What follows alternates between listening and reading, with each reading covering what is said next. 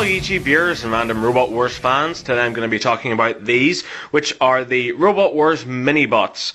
And obviously there were a large amount of them released over the years, so it's impossible for me to review all of them in just one video. So I'm going to split it up into a series of videos and focus on some different ones as we go along. So as you can see in this video, I've decided to focus on the house robots.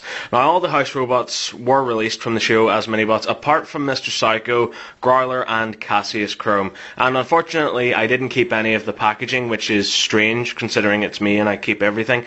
But I didn't keep any of the packaging, but being the tried and true reviewer that I am, I went and did my research. So as you can see, here are some images of the various packages that the two variant packages really that the Minibots came in. So as you can see, they're kind of hexagonal shaped with a little card at the top that told you what it was, and you can see there are 3 Minibots that come in the pack, and the actual pack itself is designed to look like the top section of the arena, and you got obviously 3 just random Minibots in the pack. So isn't that amazing? But anyway, enough about that. Let's move on and talk about these little Minibots themselves.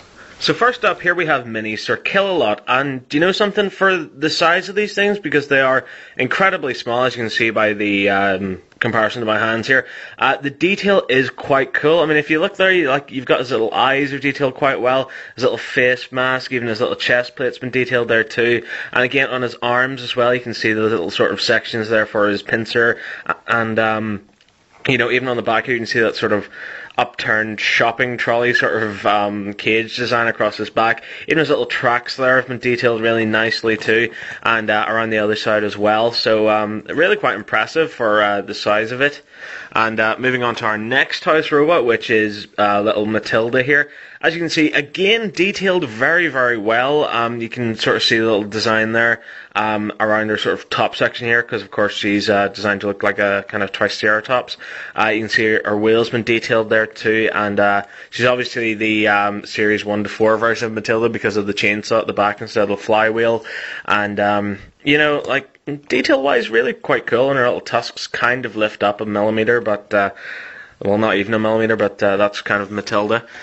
Here we have Sergeant Bash, who I'm particularly impressed with because, as you can see, they've got the little sort of pincers at the front, Sergeant Bash written there, the little sort of stripe down at the bottom, his little army stripes here, the little saw at the back, and the flamethrower at the top, which has been detailed really nicely. And this actually spins the full 360, yes it does, without breaking off. So that's quite cool, and I really do like that.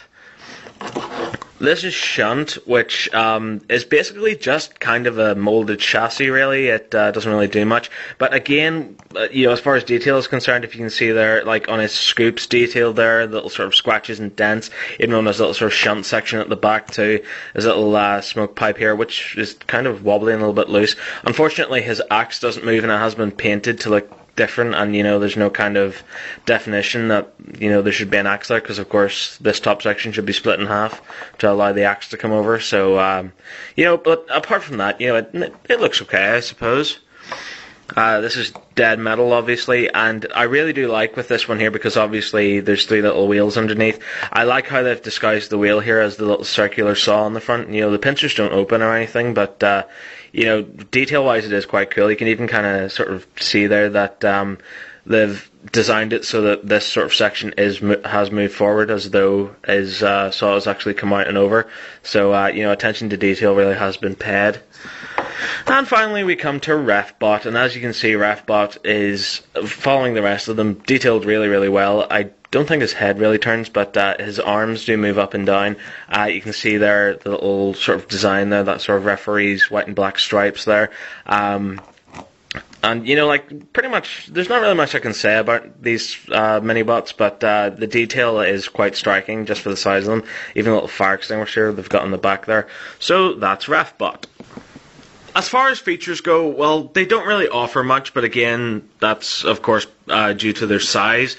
I mean, like you've probably seen earlier whenever I was showing them off, like Sir Kill-A-Lot can move his little arm sort of sections there. Sergeant Bash can move his turret, and then, you know, you've got other ones like Shunt, for example, who doesn't really have any really particular motion. But one thing I do love about them all is that underneath here, they all have these little pullback, these tiny little pullback sort of sections to them, which is really, really cool. And for all the size of them, it's really awesome to pull them back and watch them fly, because they really do go at some speed. It's quite impressive. Let me see if I can just make some room here. You know, like, you can actually send them flying, so that's really, really nice, and I do like that. Just to give you guys a sense of scale, I've put the little mini-bots here next to their respective pullback counterparts here, so you can really see the difference in size. And you know, I do much prefer the pullbacks over the mini-bots, just because, you know, there's more features and more detail in them. But you know, having said that, the little mini-bots are still pretty cool as well.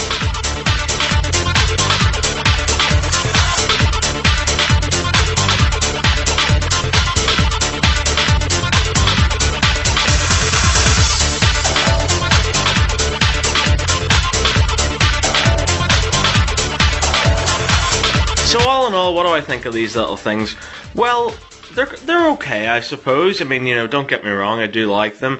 It's just a case of, you know, as far as features go, they don't really have a lot to offer. I mean, like, sure, Killalot and Refbot's arms can move and stuff, and Sergeant Bash's turret can spin, but, you know, they don't really kind of do anything. They're just sort of there. But you know, having said that, it is because of their size, obviously. Their size does limit them to what they can actually do.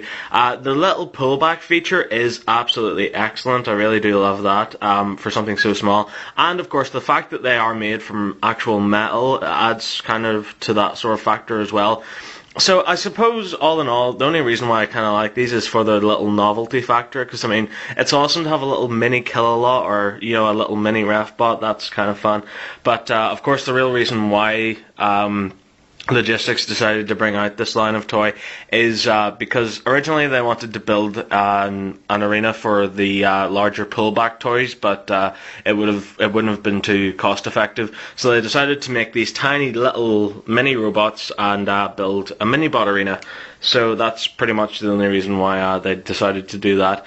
But yeah, I'd say they're pretty cool. Definitely, if you are a die-hard Robot Wars fan, then definitely get your hands on them. But you know, for the novelty factor, they really are awesome, and for their size, the detail is excellent. So that pretty much wraps things up. Thanks very much for watching this review. There's loads more reviews of the Minibots still to come, so stay tuned. Thank you very much for watching, and keep following the nerd. Bye bye.